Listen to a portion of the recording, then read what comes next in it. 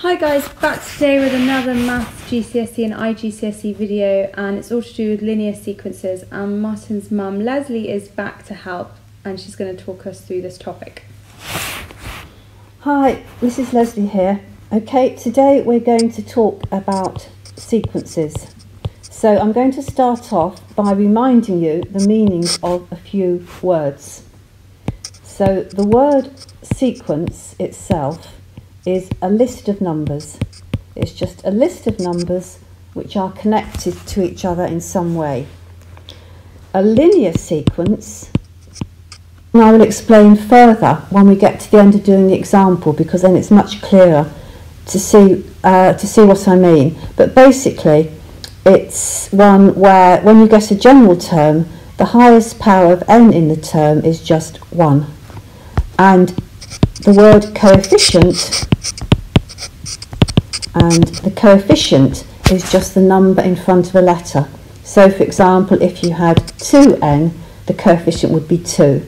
If you had minus 7n, the coefficient would be minus 7, and so on. So let's start looking at a sequence of numbers. Now the sequence of numbers we're going to look at is the sequence 4, 7, 10, 13, and that's going to go on indefinitely. The first thing to do is to list the position of each of these terms. So above this, I'm going to write the position of each term. So that's my first term, the 7 is my second term, the 10 is my third term, the 13 is my fourth term, and so on. And it really does help if you write the little st and nd and these little superscripts up there, because it helps you to keep clear the difference between the position of the term and the value of the term. So the position of my first term is 1 and the value of it is 4. The position of my second term is 2 and the value of it is 7. And I'm going to try and find the value of a general term, which is denoted by, the position of it is denoted by the nth term, and I'm going to try and find the value of this term. Now, depending on which exam board you are with, different notations are used. It may be denoted by t with a little n, it may be denoted by a small t with a little n, or it may be denoted by t with an n in brackets. But they're all the same thing. They're just saying try and find an expression that connects a general value in the sequence with its position.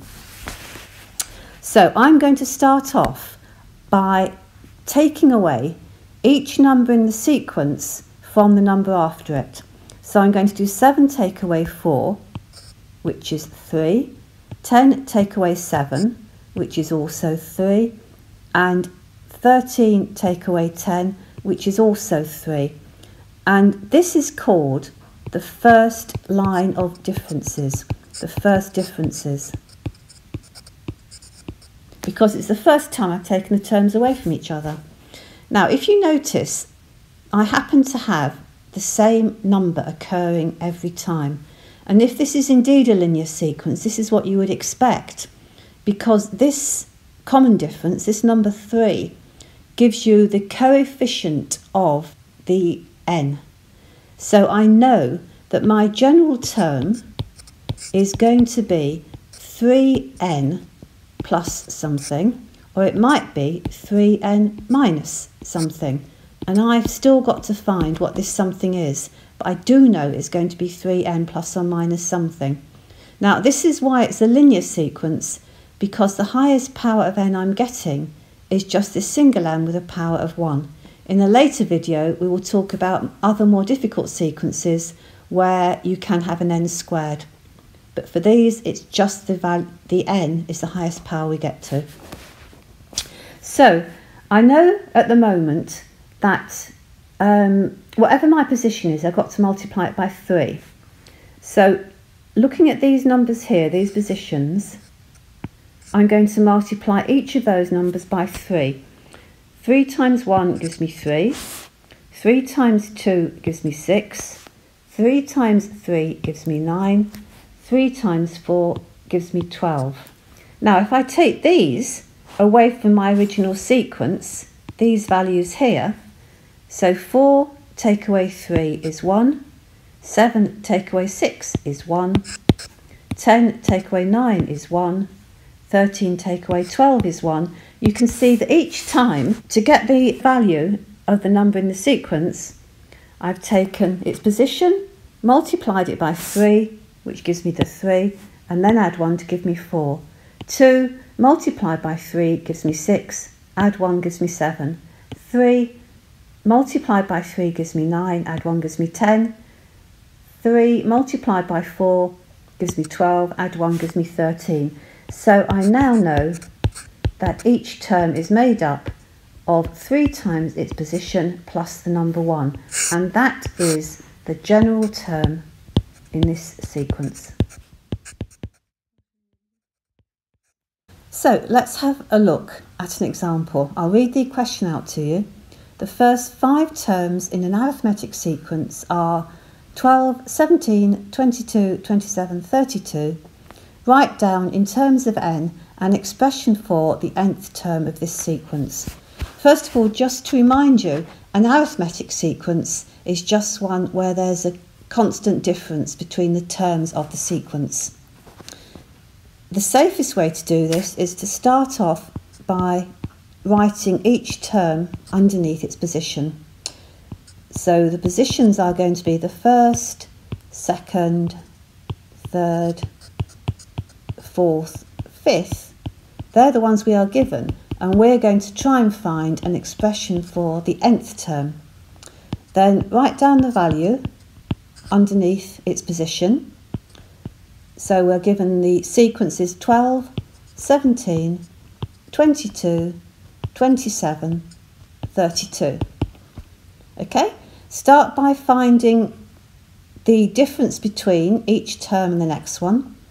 So 17 take away 2 is 5, 22 take away 7 is 5, 27 take away 22 is 5, and 32 take away 27 is 5. And because it's an arithmetic sequence, you would expect to get the same value each time.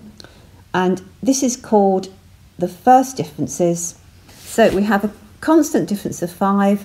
So I know even at this early stage that my nth term will be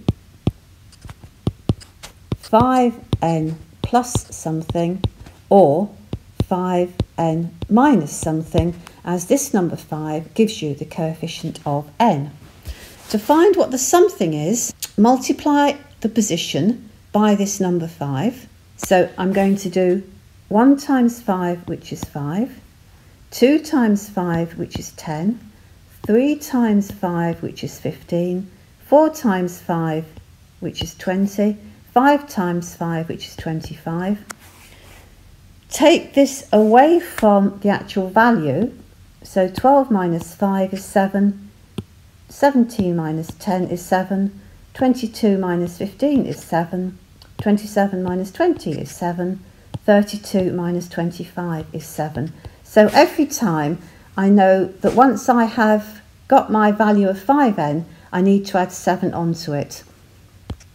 So we end up with the nth term is equal to 5n plus 7. Very, very easy to check. If your value is 1, 5 times 1 is 5 plus 7 is 12. If your value is 2, 5 times 2 plus 7 is 10 plus 7 is 17, etc. Let's have a look at an example where the method is the same, but the arithmetic's a little bit more difficult. The first 4 terms of an arithmetic sequence are 58, 50, 42, 34. Write down in terms of n an expression for the nth term of the sequence. I'm going to start off by writing down the position notation. So we have the first term, the second term, the third term, the fourth term, and we are going to try and find an expression for the nth term. We have the value of each term. The first term is 58, the second term is 50, the third term is 42, and the fourth term is 34. And if you notice this time, the values actually decrease. So when I take each term away from the next one, the sum I am doing is 50 take away 58, which is a negative 8. 42 take away 50 is a negative 8, and 34 take away 42 is a negative 8. So this time I know my coefficient of n, that is the number in front of n, is going to be a negative 8. So I know my nth term is going to be of the form minus 8n plus something, or minus 8n minus something. And we need to try and find out what that something is. So to do that, as before, I'm going to multiply each position by negative 8. So 1 times negative 8 gives me negative 8. 2 times negative 8 gives me negative 16. 3 times negative 8 gives me negative 24. And 4 times negative 8 gives me negative 32. Now take each of those away from the value, but be careful, you are taking these away from the value. So the sum you are doing, I will write it down for you, is 58 minus negative 8. And minus a negative number is equivalent to adding on your number. So you're doing 58 plus 8, which is 66. The next sum I'm going to do is 50 minus negative 16. So it's 50 plus 16, which is also 66. Then I'm doing 42 minus negative 24, which again gives me 66. And lo and behold, 34 minus negative 32 also gives me 66. In other words, although it seems a huge number, each time to get the value of the term I have to add on 66. So my nth term this time is minus 8n plus 66. Or if you want to write it another way round, that's the same as 66 minus 8n. So just to check, the first position, my n is 1. 66 minus 8 times 1 is 66 minus 8, which is indeed 58. When I'm in the second position, my n is 2. 8 times 2 is 16. 66 minus 16 does indeed give me 50. So that's the expression we're looking for.